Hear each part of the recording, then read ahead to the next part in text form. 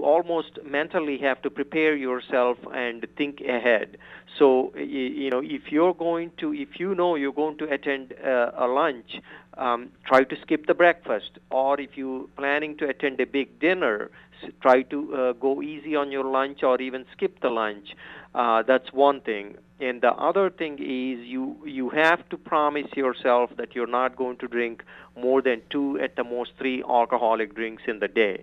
And important thing, every alcoholic drink you got to drink a full glass of water, and space them out.